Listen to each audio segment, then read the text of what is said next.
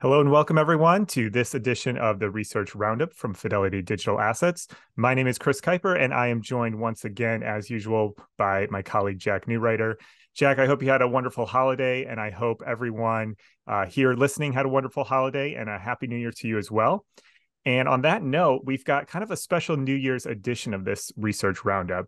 This has kind of become a tradition at Fidelity Digital Assets where in early January, we look at the past year, things that have gone down in the digital asset space, but not just rehashing what happened. We like to take what happened and then contextualize that into the future, look ahead, provide some value to you, our listeners, as to what we're watching, what we think we could see in the new year. We're not making big predictions, of course, but we are playing out some scenarios and thinking about how these things could affect the new year going ahead and what we're going to be watching closely as well. So here's a little bit of a preview of what we're going to go over.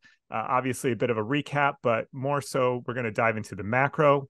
We're definitely going to talk a lot about Bitcoin, separately Ethereum. And then, Jack, I know you've been following a lot of stuff on the DeFi and stablecoin space as well. So let's get to kind of the hard part. The past year has not been kind, but as you can see, we are off that $3 trillion total market cap that we hit back in November of 2021 when things were hitting new all-time highs. So it's been painful. I mean, we have to be honest about that. However, I like to say the class of 2022 has graduated from the School of Hard Knocks. And so we have learned some painful but very valuable lessons.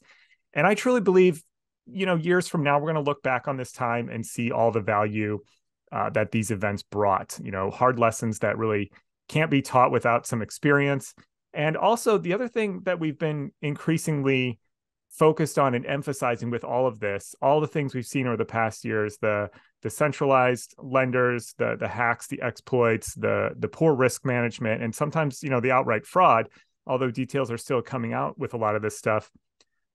These things all have one thing in common, which is that they were all centered around either centralized parties or things that have gone on in finance since finance has been invented, the dawn of time almost, things of poor risk management, over leverage, being too greedy, all of those things that continually come up.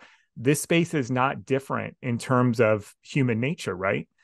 But all the more reason that we can kind of renew our focus on these core principles of what makes digital assets so unique, which is that ability to not have to trust centralized parties, to have decentralized networks, to have these trustless systems, to be able to trust code and not some of these human actors. And so as painful as this has been, I do think it will be a wonderful learning opportunity and something that brings our market forward. And I really am excited about the new year. So as we get into this, you'll see we've actually have a lot of stuff we're excited about. And I think in these bear markets is where a lot of this stuff gets built. Yeah, definitely.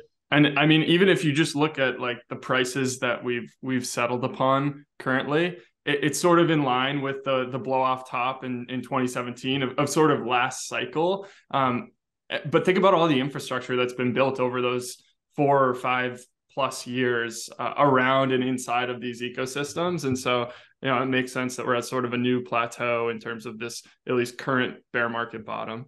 Yeah, absolutely. So before we get into some of those things that are being built and the things we're watching, let's turn to you on the macro front, because that's obviously on everyone's mind, especially coming into the new year.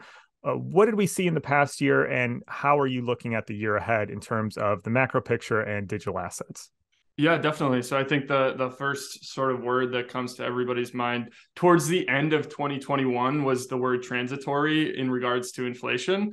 And then really around that time, November of 2021, end of into 2022 is when the Fed really pivoted, quite hard, I think most would say. And you can see it as that green line of the Fed funds rate.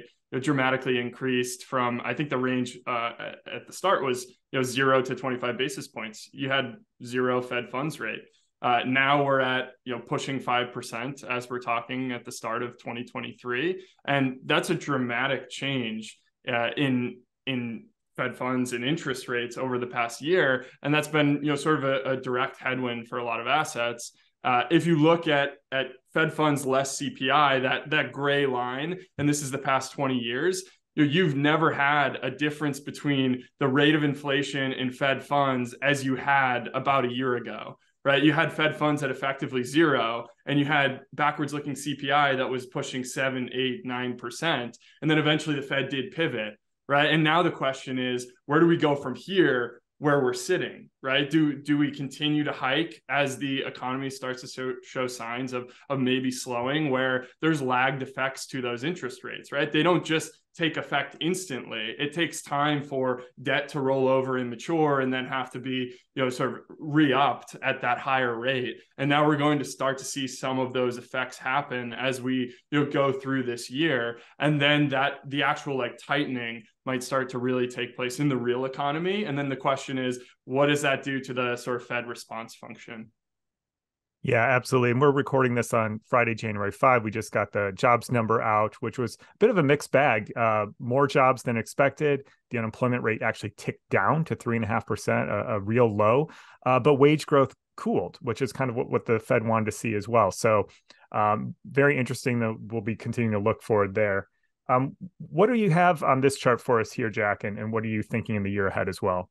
Yeah, so one of my big sort of like pet peeves of things throughout the year of 2022, and a thing that I talked about a lot, was everybody saying that Bitcoin failed as an inflation hedge. But my whole sort of point or thesis was around the fact that forward-looking rates of inflation embedded in the bond market, like inflation break-evens, the annualized expectation of inflation over the next 10 years, that never really moved. It was range bound from like 2 to 2.5%. And you can say that the bond market's expectation of forward inflation is wrong, but that's what the bond market and financial assets are pricing in. And so inflation expectations never moved, but interest rates, as we saw in the last slide, Fed funds, sort of trickles into the entire curve. Interest rates moved a lot.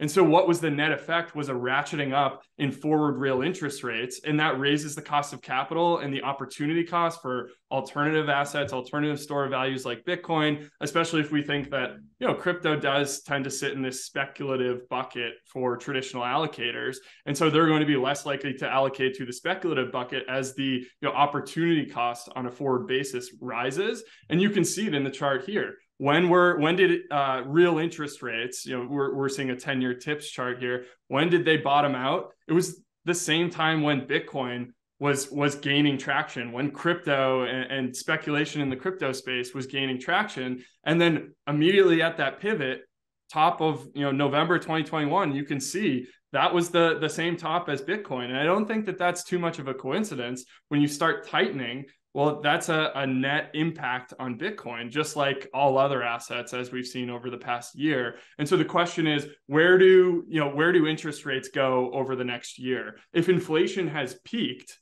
right, going forward, if we see continued signs of backwards looking inflation rolling over, then maybe we're getting to the top of the cycle in terms of rate hikes from the Fed, and some of that trickles down in terms of what was a huge headwind for Bitcoin maybe isn't totally there this year, isn't as much of a headwind. Maybe it's not a tailwind, right? Nobody's saying that maybe the Fed's pivoting right away and rates are coming back in. Maybe they come back in a little bit, and that's a bit of a tailwind.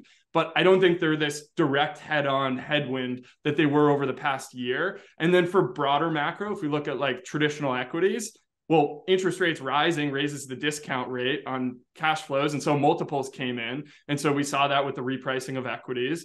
And now I think the question for equities is more so on the earnings side. It's like the top line of the DCF, whereas the discount rates, the bottom line, was sort of the discussion last year. And what matters to equities kind of matters to Bitcoin, because it's, where do risk assets go? That's going to dictate overall risk sentiment and people's willingness to allocate to crypto, which is seen as the risky bucket. So I actually think that although corporate earnings really have nothing to do with Bitcoin and crypto itself, it will sort of subliminally impact people's risk appetite, and ultimately earnings are going to be important to watch as we go through, into the middle of this year.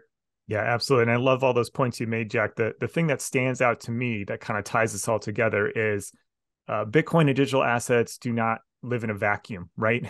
They're relative to other alternatives, the US dollar and what's going on there with interest rates, and they're relative to other asset classes like equities, like you just said there. So excellent points there to be made. So let's turn over to Bitcoin now. And in our written form, which you can find on our website, fidelitydigitalassets.com, I think we titled it Bitcoin, the lack of story in 2022 was the biggest story. And so Bitcoin was pretty boring. We've gone on 14 years now. January 3 or 4 is the Genesis day when the very first Bitcoin Genesis block was mined, excuse me. And so 14 years, Bitcoin has chugged along, and 2022 was no different. And so I know we sound kind of like a broken record here, but with so much chaos going on, it's just a beautiful thing to look at the network stats of Bitcoin and to see that it continues to perform, pretty much flawlessly as we would have expected. And so in this chart here, you can see the cumulative value transacted over the Bitcoin network of 2021 versus 2022. And we were up about 13-14%, I think, surpassing 14 trillion. The number of transactions were actually down a bit, which is not surprising. I think they're down 4 or 5%, something like that, I want to say. And that's not surprising in a bear market. But obviously, the number of Bitcoins increased. Now, you might say, well, yeah, the price was down, so you have to transact more Bitcoins to get the same amount of value. But this chart is showing, no, the value, the dollar-denominated value increased as well. And to put this in perspective, even if we're more conservative and we look at something like Coinmetrics as another metric where they adjust the value transacted less the change transaction. So with Bitcoin's UTXO, you send a transaction, you get change sent back to you. If you take those change amounts out, you are still at a little over 8 trillion, $8.2 trillion. And to put that in perspective, I used to be an equity analyst covering payment companies, just looked at MasterCard's latest Q quarterly report. And over the last 12 months, ending September, MasterCard transacted gross dollar volumes of 8.2 trillion as well. So exactly the same amount that we're talking about here as a major, one of the major players in the credit card space. The other thing I like to say is to people is, if you saw Bitcoin's price was down 65% in 2022, down even more from its all-time high, a traditional investor would say something's wrong with this thesis, something's wrong with this network, it experienced a bug, the fundamentals must be deteriorating. But just a couple stats I have here, active addresses were down a bit, but only 8%. Hash rate, which is a story we've talked about all year, up 53%. I mean, that's incredible. The security budget of this network increased 53%, despite the price being down 65%. Number of nodes remained about constant. So you just you tick down all of these fundamental characteristics of Bitcoin at the network level, which doesn't care about price, and it's all holding steady or going up. And so, again, I know sounding like a broken record or preaching to the choir here, but I think it's a beautiful thing to be able to witness all the chaos going on and seeing this base layer performing as we'd like. Yeah, the settlement network is completely intact. Yes, exactly. And that's the ultimate point, right? It's right. going to keep churning, and then the free market will price it as it will over time. Right. And then in the written report, we put up the simple Bitcoin dominance chart between Bitcoin, Ethereum, and basically everything else, which we're just calling crypto here. And we just did a simple market cap. So number of coins times the last traded or current price. But in this chart, we added a little bit of a twist to here. This is the realized market cap dominance. So that previous chart shows that Bitcoin has held steady at around 40%. Back to its lows in 2017, 18 in that bear market there. But this chart here uses the realized market cap. So we've talked about this before, but just as a refresher, the realized market cap takes each coin multiplied by the price at the time it was last moved and then adds it all up. So if you're looking at just Bitcoin, it's kind of that all-in cost basis.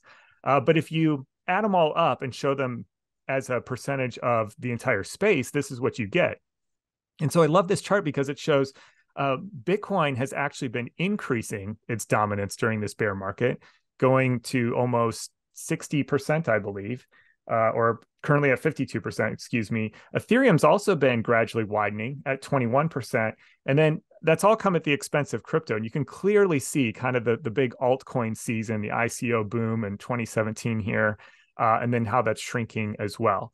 Now, again, some of these things in dominance term could go down if the pie gets bigger, which isn't necessarily a bad thing. But I do think the salient point here is that even though Bitcoin was down very big, it's been kind of showing its blue chip strength throughout this space relative to everything else. And considering this is realized market cap, right? That's times the price that the asset last moved.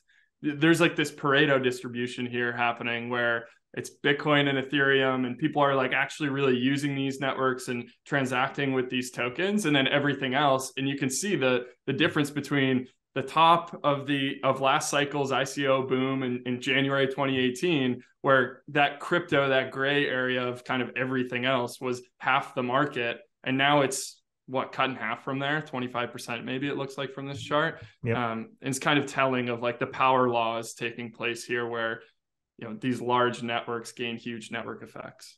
Yeah, absolutely. And that's another good point you make. The other reason we like this chart is because it's showing which ones are actually being used, circulating, right? It's got to be circulating or transacting to show up in this chart. And so it takes out a lot of scammy stuff. It also takes out some of these kind of founder tokens, like tokens that are issued, but they've never actually moved. In a normal market cap chart, they would be included and multiplied, but they've never actually moved from their initial funding or, allocation to founders. So I think that's a good point to make as well. There's a couple in this from the data from Coinmetrics that isn't included in crypto. We should note, like the big ones are Solana and Avalanche, but even if you did add those, it wouldn't change the chart story that much. All right, so Jack, I'll turn it to you now for Ethereum. Obviously a big year with the merge, but it looks like in terms of the roadmap, we could see even a bigger year in 2023. So what are you looking at now that we've gone through the merge? And then what are some of the other things we're going to be watching in the next year here? Yeah, so like you said, we had the merge and altogether it went off kind of without a hitch, right? I think there were some analogies of like you have this plane flying and you're changing the engine and you could potentially ruin the entire system, but to the Ethereum developer community's credit, it seemed to have gone off pretty much exactly as designed. Yeah, not only the question. Not only did it happen technically, but even in terms of its price, I was shocked. Like this is one I got very wrong in 2022. I thought for sure we'd see a big price move in Ether one way or the other once it happened, because you had traders on both sides taking different sides of that trade.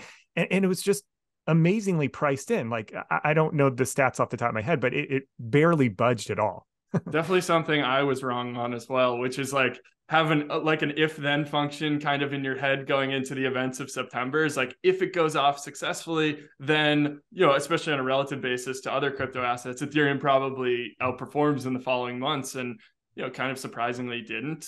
Maybe some of that can be attributed to the fact that you're just in a market that continued to trend down and had other exogenous events happening where, on a relative basis, Ethereum to Bitcoin's historically held up better in a bear market because it's larger, and that's just kind of continuing to happen. But we'll ultimately see what happens there. But I think looking forward in terms of the roadmap, a few things are clear. One, the merge did nothing materially in terms of scaling Ethereum. And so the focus has shifted onto how do we scale the protocol, but users and developers are talking a lot about the scaling element of how do we scale Ethereum. But a lot of users are saying, wait a second, if we put assets in validators, they're not liquid yet. And we really want this to happen. And while developers wanted to have this big upgrade and put a bunch of things into what's being called the Shanghai network upgrade, ultimately, it looks like the focus as of late is being pared down to really just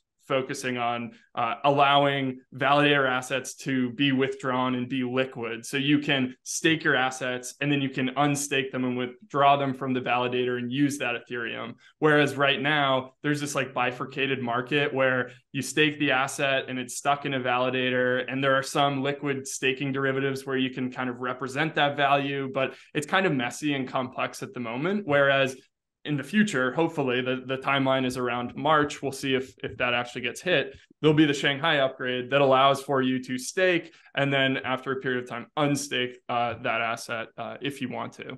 And so that's coming in sort of the first half. And then I think in the second half, as well as throughout the whole year, there'll be discussions of how does Ethereum scale. And there's really two sort of roadmaps. One is rollups and L2s and using basically networks that settle down onto Ethereum. And in this chart here, we can see two versions of optimistic rollups. Optimism and Arbitrum, two of the most successful. And you can see the transaction count is rivaling L1, layer one Ethereum transactions already going into the new year. And then there's another sort of subset of promising ZK EVM rollups, zero knowledge rollups, which I'm sure we'll get talking about some of this stuff more as the year goes on. But those, amongst many in the community, are seen as sort of the poster child of where L2s will go is ZK EVMs. But layer twos are going to be a big conversation. And then I think Ethereum scaling itself in terms of sharding, those are sort of later upgrades that will be talked about more and more. And you'll hear that drumbeat as we get into the second half of the year. Yeah, absolutely. Yeah, on Shanghai, we've got a colleague on our team, Max, who's got his ear to the ground listening to developer calls. And I was very surprised. He said in the last call just the other day, they're talking March, as you said, for Shanghai, because they're thinking about scaling down the scope of that upgrade and just making it focus basically on allowing withdrawals. One thing I don't think you touched on yet is how do you think that's going to play out for Ether, the token? It's been locked up for a long time.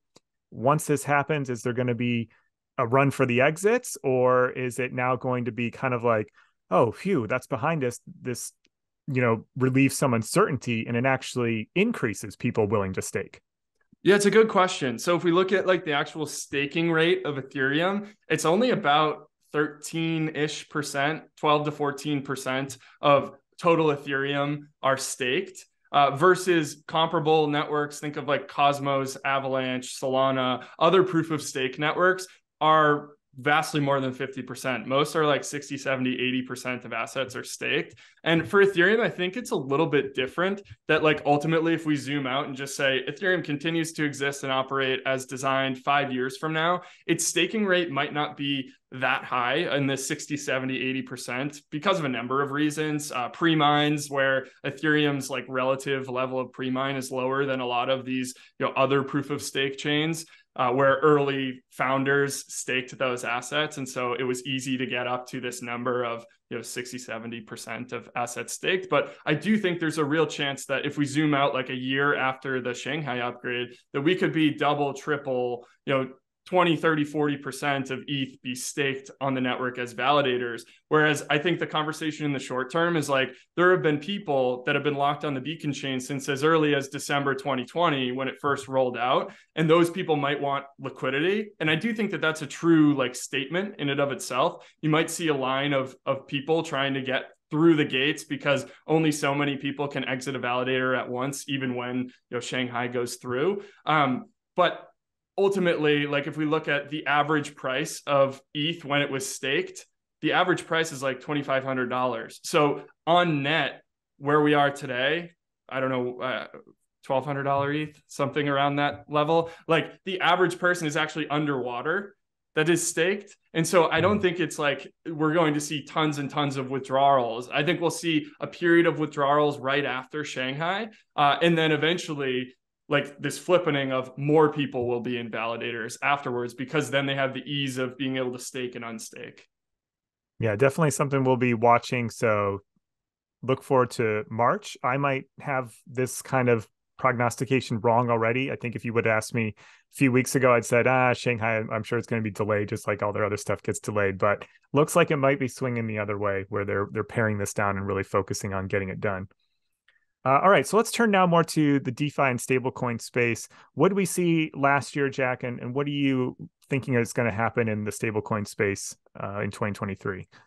Yeah, I mean, I think a few things. Stablecoins, you can see in this first chart on the left, in terms of cumulative value settled using stablecoins. I actually think that there's an error there. I think that that's supposed to be billions. So we have nearly 8 trillion in value that was settled in stablecoins. And this is like cumulative throughout the year. So that's why you see these big triangles and then they end at the year end and start at zero. What you can also notice here is the actual value settled. If you look at the green line from 2021 to 2022, Tether stayed relatively stable, whereas you can see USDC's total value settled, as well as even the gray, 7 other stablecoins that we aggregated together. Those are growing, right? And this chart came from Coinmetrics, our friends over in Boston as well. And so credit to their team for creating it. But I think it really tells the story of stablecoins are being used as this borderless fiat settlement payment rail. And then we're also seeing sort of this change in terms of people want to use the regulated, trusted fiat stablecoin as opposed to the less regulated operating offshore stablecoin, which is Tether versus USDC, and you can see that in the market share here as well. And so I think overall we're probably going to see more regulators paying attention as the total value settled, the AUM in stablecoins continues to increase, and I think that helps regulated stablecoins relative to unregulated stablecoins. But what do you think, Chris? Yeah, I think you're seeing, capital goes where it's treated best, and it's going to be flowing into a product that it's probably going to be, relatively better treated in terms of regulations and safety and transparency and security. Even just looking at what the stablecoin invests in, it's very safe, liquid, cash and cash-like stuff, treasuries, bonds with USDC versus Tether. There's still all kinds of questions. What's behind there? I did just check that metric. It is supposed to be a B instead of an M. So you're right, 8 trillion, because we were also just talking about this, how this is very similar to what the Bitcoin network did itself, and also similar to MasterCard. And the other thing too is, people said, well, these stable coins are just used because traders are using them so much, but trading volumes are way down in 2022. So to me, this says these things have an incredible value proposition, and people all over the world are using them. We forget too, hyperinflation or very high inflation countries, people can get their hands on stable coins. And so they've got an out, they've got an alternative with basically being able to convert their depreciating currency into the US dollar. Yeah, definitely. And we talked about it in the report for those that do read it, but algorithmic stable coins, if we go back to May, when Luna, Terra had their collapse, have not really been much of a talking point at the moment. And I think that in terms of a decentralized or less easily censored stablecoin, I think that DAI is going to sort of continue to fill that role for the time being, even though it is backed by a lot of centralized real world assets. I think that you'll sort of have DAI as the crypto native stablecoin, and then you'll have the emergence of increasingly more regulated stablecoins like USDC taking market share. Yeah, interesting. All right, so we're running real short on time here, but if you can give us a few things that you're watching in the DeFi space as well for the next year. Yeah, so we had a number of CeFi failures last year, of course, and we don't need to replay those, but a lot of them were in the borrow lending space. And ultimately, a lot of these blue chip DeFi protocols on Ethereum continue to operate as they were designed. But they also were, sort of relied upon a lot of leverage and trading volumes, and those are really gone, right? They got wiped out. And you can see sort of this inverse relationship that has taken place between DeFi yields and traditional yields, where one of the calling cards in like 2020 was, oh, DeFi has such better yields, right? You could get 5, 6, 7% on your cash through like Aave or through a centralized platform that was supposedly using these platforms, whereas Fed funds was near zero. And now it's sort of inverted the opposite, where Fed funds rose and interest rates in the traditional system rose, and on a relative basis they're far more attractive. You can see it in the chart here of Aave's, one of their deposit rates for USDC, the stable coin. And I think that this year we might start to see sort of a convergence of these yields, whether, sort of by hook or by crook, if traditional rates come in a little bit, and maybe we start to see some of those rates find their way on chain through unique avenues like Maker. Maker's doing a lot of things with real world assets. They're investing in treasuries, and then they're passing it on to DAI savers through an increased DAI savings rate. We're seeing a lot of those types of things start to happen in unique places. And I think we need more regulatory clarity for a lot of that to happen. But I do think one of the sort of predictions I have this year is for the potential convergence between DeFi and TradFi yields, where they've historically been inversely correlated from one another. And then overall, I think the failures in CeFi create a huge opportunity in DeFi for lending, borrowing, derivatives trading, kind of everything that can happen on centralized exchanges to happen on chain with improving user experiences and user interfaces. And I think there's a big opportunity there to see those trading volumes move off chain or on chain from off chain. It's kind of the way that crypto was designed to do it.